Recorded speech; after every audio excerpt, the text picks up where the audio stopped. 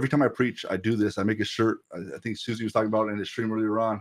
And here's the shirt for today. It's the first shall be last. If you play Mario Kart, you know what the blue shell means. I'm going to share a bit about it as I get into my message. But we are going through the series of Luke. We're going to continue to go. We're going chapter by chapter, verse by verse. And if you want to open your Bibles, you have a Bible, open up to Luke 9:44. I'm going to read the whole part of the scripture, and then we're going to get into it. It says, while everyone was marveling at all that Jesus did, he said to his disciples, listen carefully to what I'm about to tell you. The Son of Man is going to be delivered into the hands of men. But they did not understand what this meant. It was hidden from them. So they did not grasp it, and they were afraid to ask him about it. Verse 46, an argument started among the disciples as to which one of them would be the greatest. Jesus, knowing their thoughts, and one of the interpreters says, knowing their hearts, it says too also, took a little child and had him stand beside him. Then he said to them, whoever welcomes this little child in my name welcomes me. Whoever welcomes me welcomes the one who sent me. For it is the one who is least among you that is the least among you who is the greatest. Verse 49, Master, said John, we saw someone driving out demons in your name, and we tried to stop him because he is not one of us. Verse 50, do not stop him, Jesus said, for whoever is not against you is for you. I know I read a whole lot there. I'm going to get into it. Today I want to talk to you about the first shall be last. You can see in this scripture at the start of it, right? Jesus had done some amazing things, right? He had just healed a boy. He was doing miracles, right?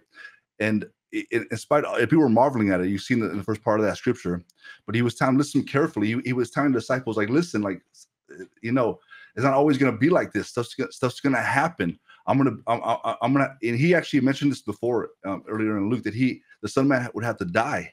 And so they're not grasping all this. They're not even seeing what's going on. But it really amazes me in the verse 46, how they're already arguing because they're seeing all that Jesus had done. I'm just laying the foundation here. All that he's done, all the miracles, all man, like, and they're thinking, wow, we're connected to this guy. It's like being connected to somebody that's really powerful, and thinking like, well, where's my place? Where am I gonna be? When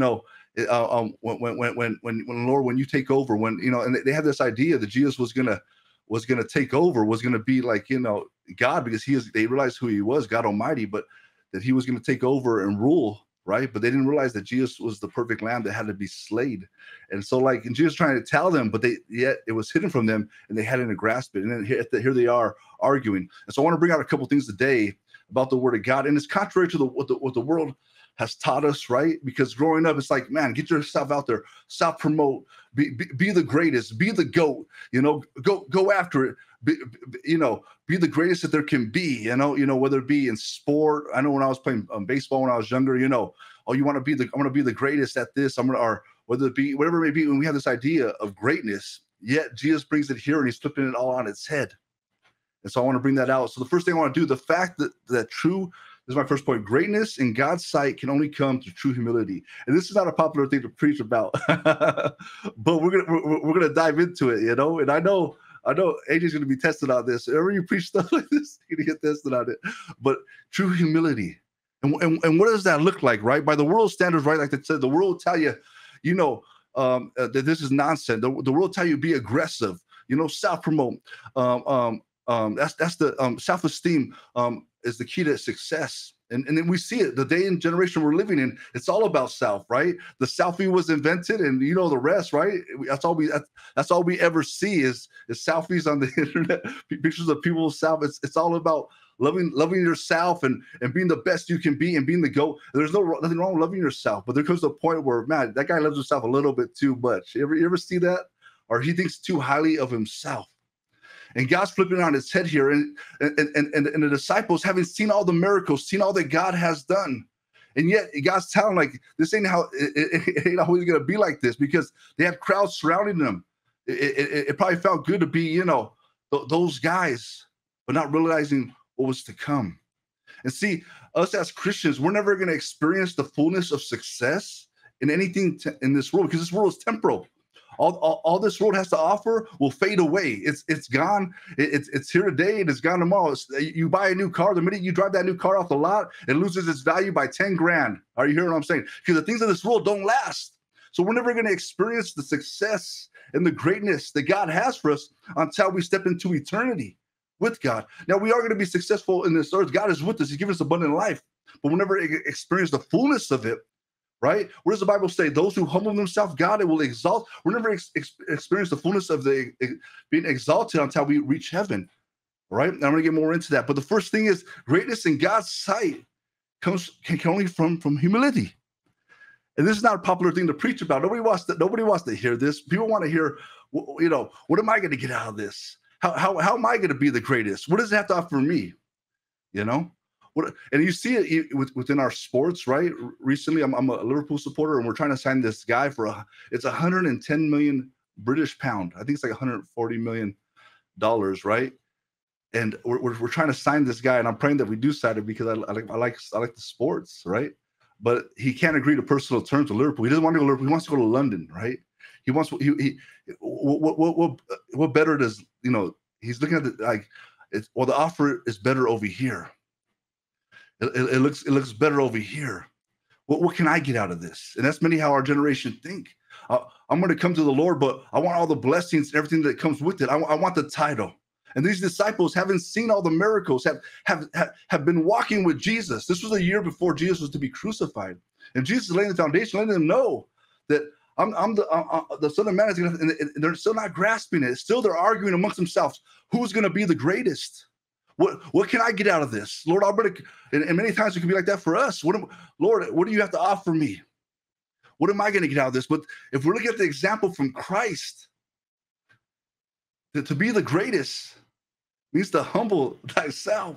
Not what I'm going to get, but Lord, you've given me so much already. Like that song today, it's your air in my lungs. Coming to the realization that the reason why you woke up this morning is because God allowed it. Even if you don't believe in him, let me tell you today, God is a generous God. Even if you're an enemy of God, he's still giving people their air in their lungs. How loving and forgiving God is he? But when you come to the realization, understanding that who he is and he created us, humbling ourselves to saying, God, man, you are the way, you are the truth, you are the life. This world, this temporal stuff has nothing to offer. Yet we chase it all, right? It's nice to have those nice things or have that nice car or that new iPhone, but we don't find fulfillment in that. That's so nice. And that's why Jesus here in this scripture, he's showing a couple of things. He's showing that, my second point is every sin and evil deed has its root in personal pride. This is a deep message, right? This is usually AJ don't like this, you know. I like to come in with the you know, the good stuff, right? This is the deep stuff right here. This is even cutting me, right? Because many times you say, how, AJ? How is this possible? Because anytime we put our desires, our lust, what we want before the desires of God, it's personal pride. You can see it happen back in the garden, right? When Adam and Eve, they wanted to be like, what can I get out of this? And it's that personal pride that it all stems from, because we think, I'll do it my way. You know, Lord, I know what your word says. I know that, you know, you're holy and you're calling me to live this holy life, but you know, I'm going to do it my way. I've gotten by this way so long. And and a lot of times pride often is blinding. We don't see it, right? And our personal pride it leads us into sin. Pride is like, honestly, it's a killer. It's a killer of Christians. Pride is what caused Lucifer to be cast down from heaven. Pride is what's going to stop many people from entering into heaven. Why? Because they're too proud to realize their need for God. Let me tell you, I grew up in the church. Like I've never really experienced. I mean, I've had some bad times in my life, but God's always had that hedge of protection. I'm grateful for it. I'm grateful for it. But in saying that, though, I could have had a pride saying, you know what, I'm gonna do this on my own. And I have achieved stuff on my own abilities, but it only got me so far until I came to the realization that I can't do this life without you, Lord. Lord, I don't want to get by one day without you. And that's why in this scripture, God is using the example of a child. He puts a young child next to him. Why? Because this child has no big name. He's not the GOAT. He has no big achievements. But why is the Lord bringing this young child and showing this is who's going to be the greatest? Why is that? Because it's not about your title. It's not about what you achieved. Are you hearing what I'm saying? And it's nice to have achievements. If you're an athlete or you've done some great things, it's nice to have that stuff. But you got to understand that the only reason why you have that The only reason why you have air in your lungs today is because our God in heaven, God Almighty, he gave you the ability to do that, giving him the glory. Understanding that, look at, I don't have it all together, God. It's only through you, only through your son that I even have a chance. Understanding that. And many people, because of the pride of life, because personal pride, will never see this. They say, the Bible talks about the foolish man says, there is no God. I don't need God. But when the evidence is all around us, it's just there everywhere. Everywhere you look at, you go out in all creation, like it's too perfect. I trip out. People are like, this all happened by accident. We have a blazing ball of fire in the sky. We're flowing through space. It's just too perfect. Like the way oxygen, you break it down, it had to have a designer. It's just too perfect. When you come to that realization that there is a God in heaven who created you, there is a God in heaven who has a plan for you, there is a God in heaven who has eternity in store for you, you can't help but to humble yourself and say, God, you are God Almighty. You are the one. And in saying that, Lord, how can I be a service to you, Lord? How can I use my life coming for you humbly, Lord? What can I do, Lord, to serve you, Lord? And that's the big thing right there, right? That's a whole other message. I can get into that whole other message with that. But Lord, how can I please you with my gifts? How can I please you with my life? How can I use my gifts to serve others? That's what Christ was all about. It wasn't about I, myself, all about me. It was always about what? Love God and love others. Love others. Putting others before yourself. See, here in Luke, they had seen the marvelous things Jesus was doing. They had seen all the miracles. Even the crowds were marveling. And yet the disciples are still missing the mark. They're like, who's going to be the greatest? I want to be the greatest. And it's that personal pride. And Luke 9:23, you can see Jesus is saying, if anyone wishes to come after me, let them deny himself and take up the cross daily and follow me. See, it's not always going to be easy. I tell you, being a Christian, people think, man, being a Christian, it's going to be like running to the daisies. It's going to be all good. Yeah, you ever see those in the movies? They run to the daisies. They're all happy. They're just happy. And I tell you, being with God, there's times that it's like that, but sometimes it's hard. There's sometimes when we with our pride and our issues, right? We want to do things our way, like Frank Sinatra sang. Some of you older generation know, right? I did it my way, right? We want to do it our way. But this scripture here in Luke is talking about denying ourselves, picking up our cross, and even them not even understand, like them not they even though being with Jesus, not understanding what it was going to take, right? And in verse 24 of Luke, or 9:24, it says, "For whoever wishes to save his life shall lose it, but whoever loses his life for my sake, he is the one who will save it." You know, like I said, this shirt right here, right? The blue shell. You guys, I'll talk about it now. You guys know what the blue shell means, right? I was first in the race. I played Mario Kart with my kids. I was tearing it up, guys. I was getting all proud, like, yeah, I'm going to win this. And my daughter threw a blue shell at me. And the first shall come last. The blue shell hits the first person of the race. And they shall be last. Anybody play Mario Kart here? Huh? I tell you, I can't stand that blue shell, right? And underneath there I have, look at greatness in the sight of God. You know, it feels good to come first, right? It feels good but you know what? Honestly, serving others is a great reward in itself. I'll tell you right now, like, you know, that's all I want from my life. How can I be of service? How can I help you? What can I do? You know, and many times we don't do that. That's not even a question in our thing. How can I help my neighbor? How can I help my friend? I tell you, by help, one thing you could do is help your friend or your neighbor that you're praying for. Invite them to church. Invite them to the service. Get them connected to GodSquad Church. Get them in here. Let them hear the word of God. Let them experience. God's not limited to you know a certain space. Even here doing worship, you can feel His presence. Why? Because God's presence is with us. We are a temple of the Holy Spirit. And as you invite, as you continue to put, man. I know that friend that's been struggling. Like before service, I post in my Discord. I post people. I come hang out. Come check out GodSquad. I don't want nobody missing out. I know God has something for them. We really know God has something. God is real, and He has something for you each and every day. And it's all about, man, others. How can I help my friend? How can you want to help them? introduce them to the Lord and Savior Jesus Christ. You really want to help them. Let them hear the word of God. You really want to help them. Let them experience what God has for them. You know, it's about denying ourselves, picking up that cross, putting others before ourselves. You know, and we can forget this. These simple principles we can forget. We can forget. My third point is only God knows the heart. See, when they were there arguing again, amongst each other, right?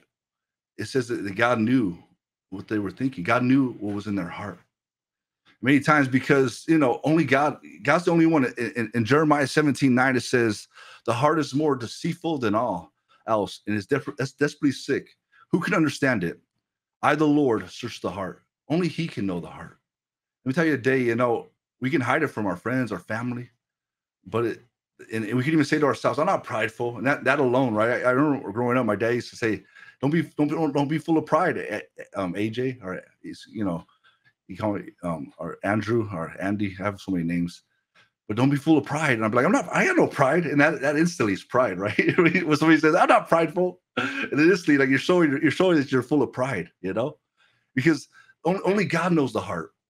And even through His word is what we put into our heart, right? What we put into our heart overflows from our mouth. And that's why it's so important to let God search our hearts, let humble ourselves. And it takes a humility to come before the Lord and say, Lord, search me. Search, is there anything in my heart? Is there anything that's causing for all this to be going on? Because sometimes all this stuff's happening in our lives and we're going through these things and we're like, why is this happening? Because a lot of times God is trying to get our attention. We haven't been seeking and we haven't been putting them first.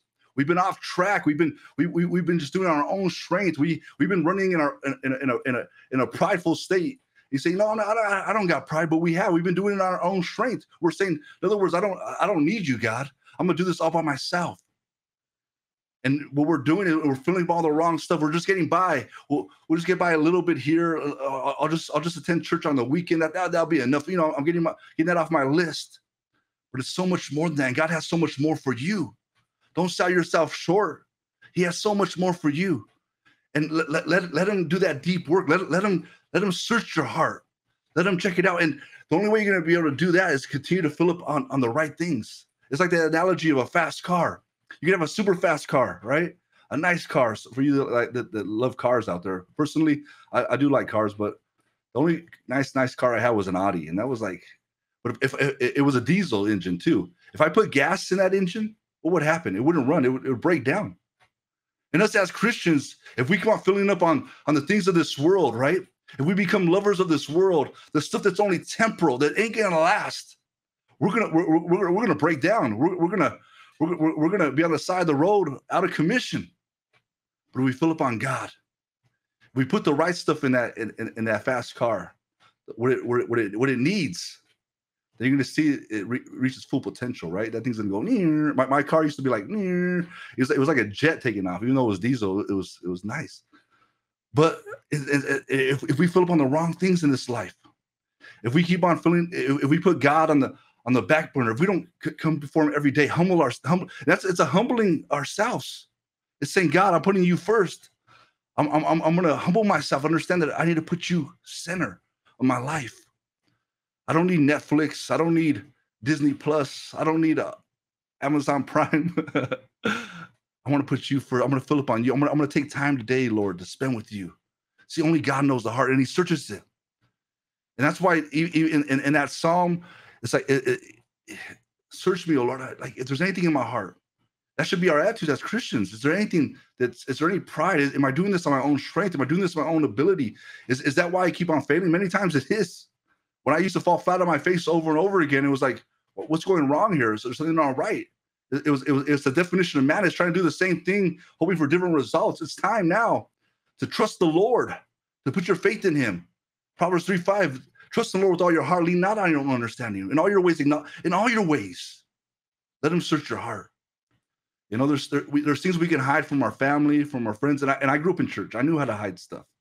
I grew up in church because I knew how to do all the actions, how to say the amens at the right time. Like many of us know, they grew up in church. but I wasn't letting God do that work on my heart.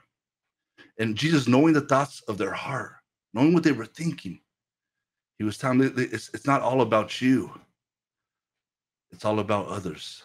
Like this child, whoever it's not about the title that I get. It's not about me getting famous. It's not about the recognition that I want. Many times, and it's nice to get that little pat on the back, but that's not what we're living for. We're living for the audience of one. Lord, am I pleasing to you? And this is us that's I'm talking to the ones that have been saved a long time that know. They've been living this life that have been through some battles. We got to ask ourselves, Lord, have I been pleasing to you? Am I honoring you in my life?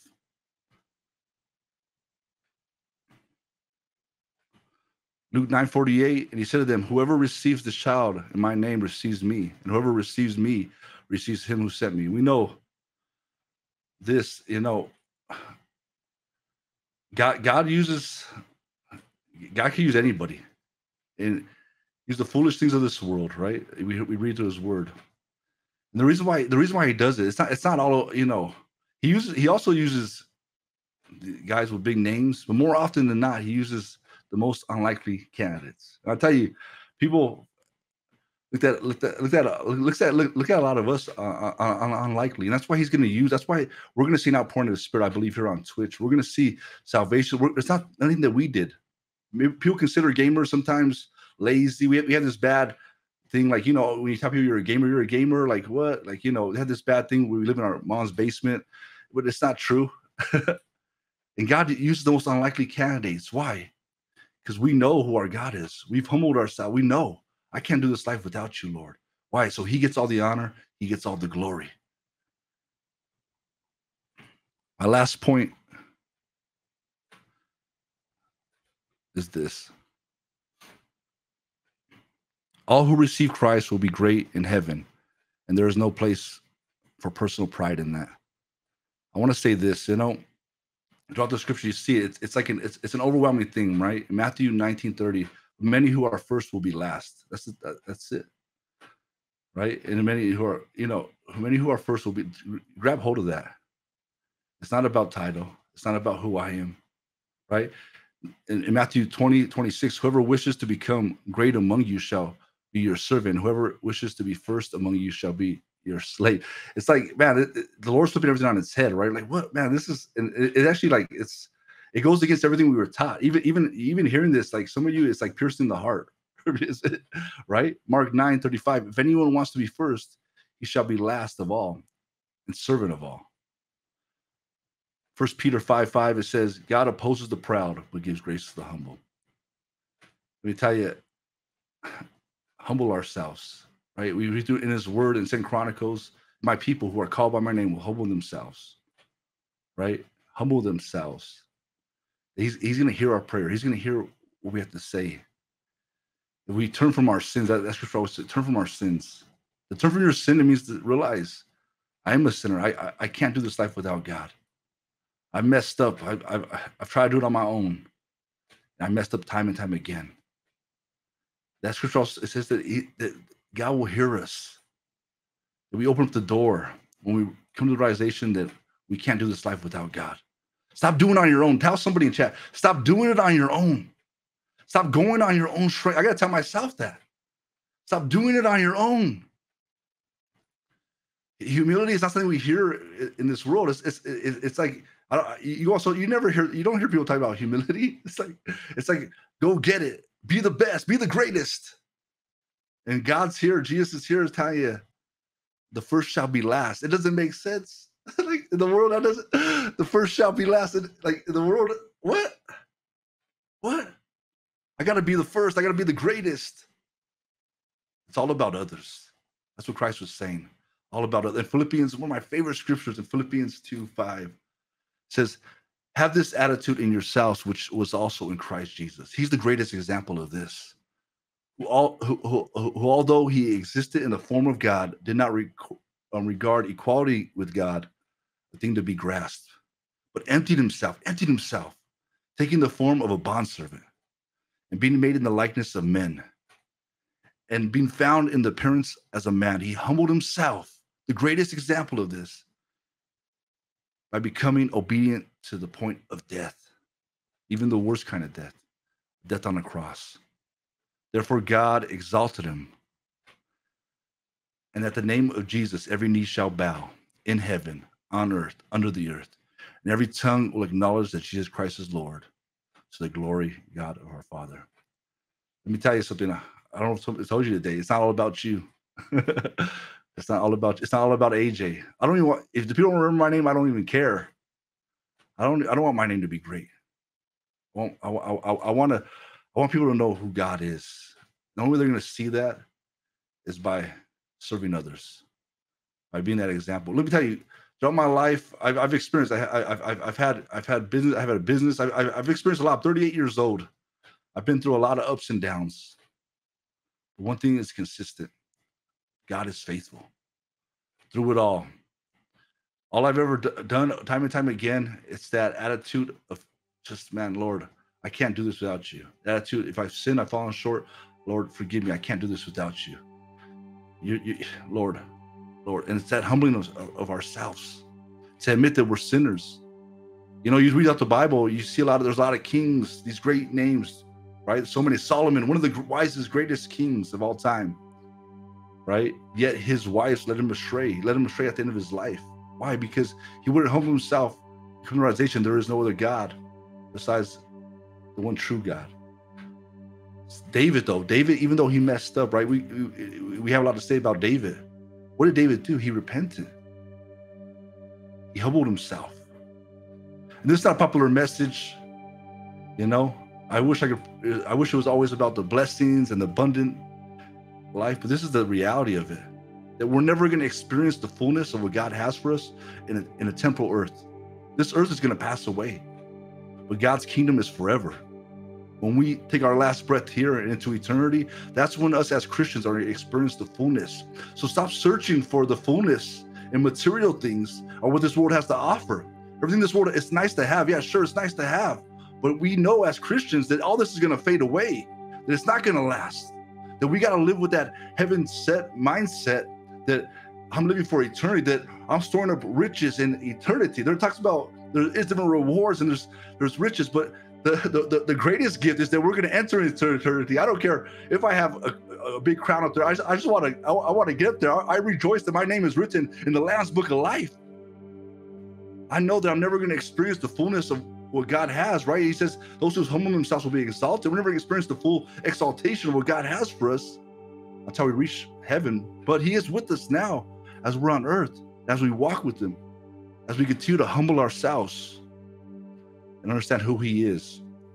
So I know I said a whole lot, and it's not a popular subject, humility, but it's something I think that we need to have as a church. If we want to reach this world, we need to show the love of Christ just as he did, making himself nothing. He emptied himself. The God of all the universe, the one who set the cornerstone in place, the one who told the seas, this is as far as you can come. The one who, with his very word, created existence. It was no accident. It didn't happen from a big bang. No, it was the very word of God. It's too perfect. I was like, man, I trip out sometimes. You guys, I just like, man, Lord, like you created this. Like, how can I honor you, Lord? I was just sitting there yesterday. I was tripping out. My arm was going dead. I was like, man, it's crazy. Like how much you've done, Lord. I just trip out sometimes. Like, you know, you get these, you just sit there like, man, you know, like, I don't even know what's wrong with my arm. It goes dead. I have like, what do you call it? Carpal tunnel. And I'm like, Lord, like, you know how this works. It's crazy. You know, doctors are still trying to figure out how our brains and stuff work. They can't grasp it. But a perfect God who did it all. And really, if you're here today and you heard all this, you're like, man, what is this guy talking about? You know, what I'm trying to tell you is there's a God in heaven who loves you. But it takes us to understand that, to really humble ourselves and accept that. You know, you read out the Bible, a lot of times it's not till something bad happens in our lives, and even with people in the Bible that Jesus healed when they were sick or ill, right? Maybe today